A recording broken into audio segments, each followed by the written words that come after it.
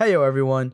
Bugs and glitches have always plagued video games, and if recent releases are any indicator, will likely continue to be a problem within the industry for years to come.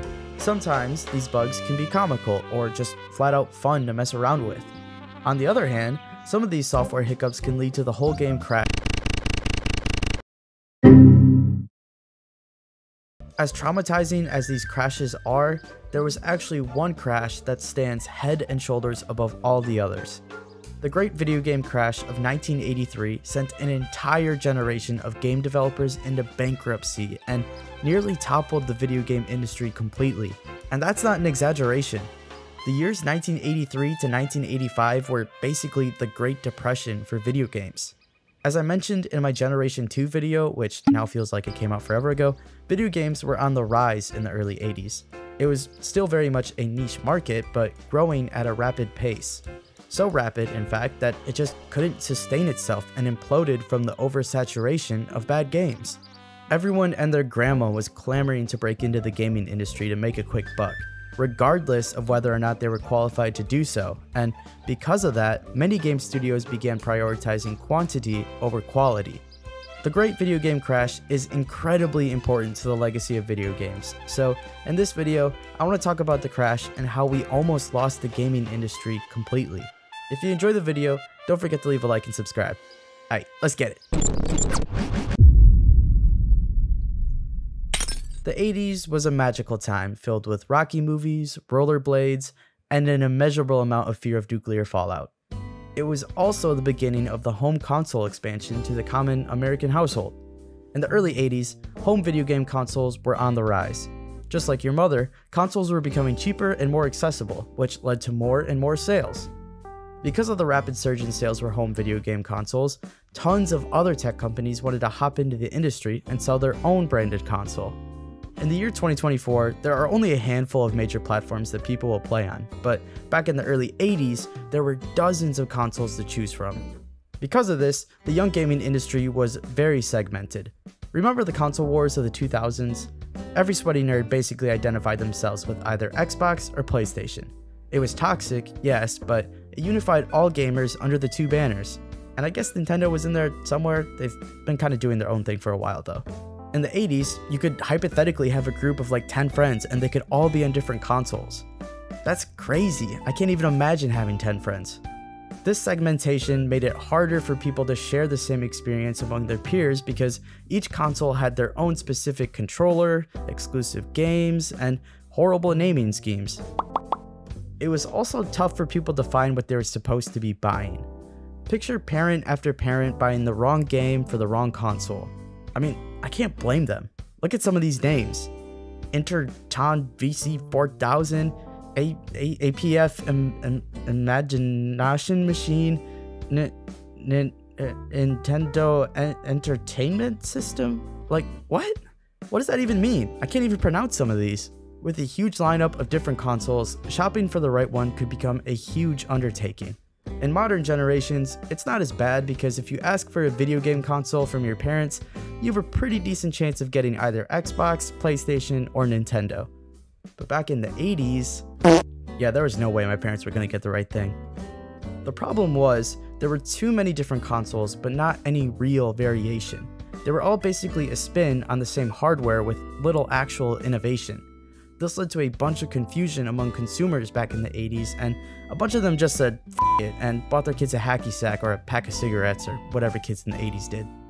So besides the dozens of different consoles on the market, it seemed like a bunch of companies were rushing to hop in on this video game fad to try and cash in on a quick buck. And when I say companies, I don't mean Activision or EA or Sega. I don't even mean video game developers who created studios and then failed. No, when I say companies were trying to hop in on the video game fad, I mean companies that have no business at all in the video game industry, like Johnson & Johnson or Kool-Aid or the United States government. I guess at least there's tons of competition, right? Okay, so for some reason a dog food company is producing video games. Maybe it'll at least be interesting.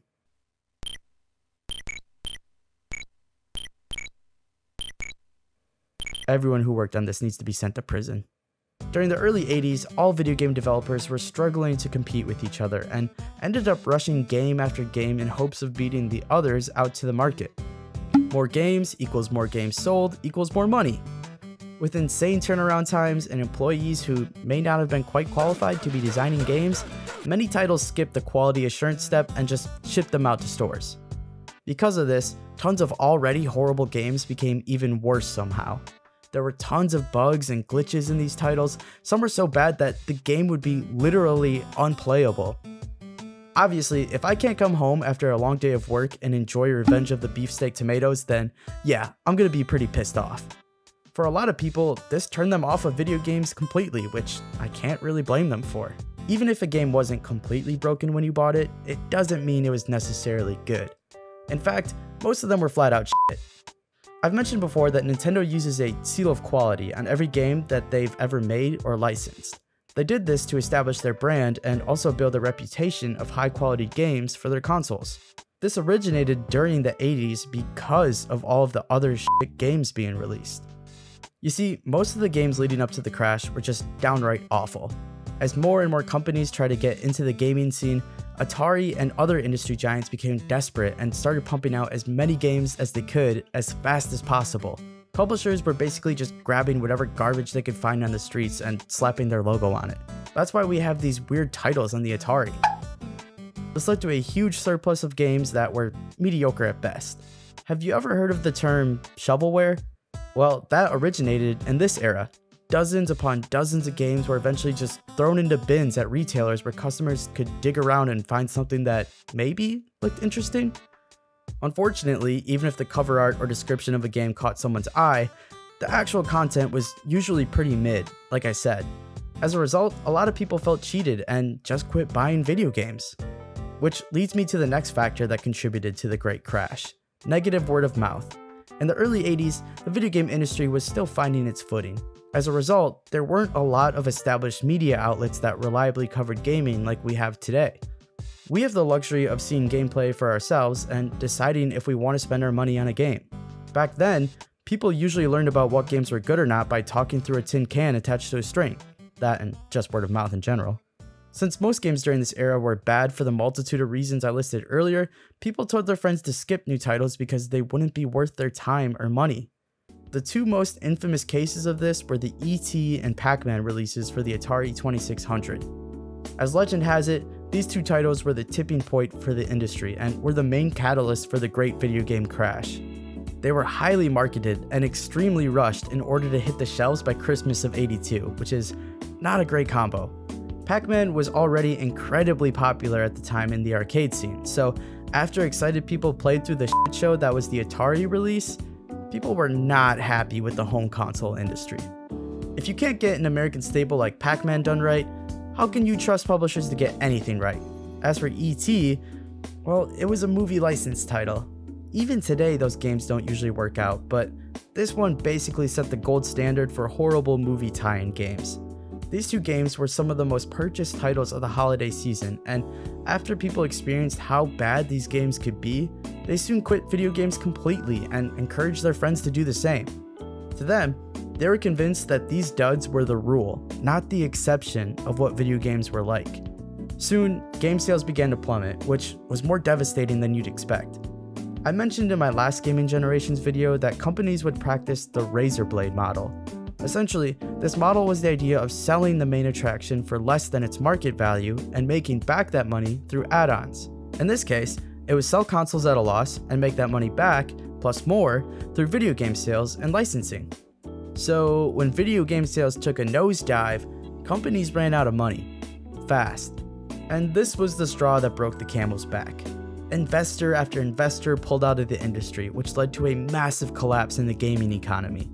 In 1983, Atari was expecting a profit margin of 50% for their 1982 sales, but instead only made an abysmal 10%. This was disastrous news coming from the then leading industry giant.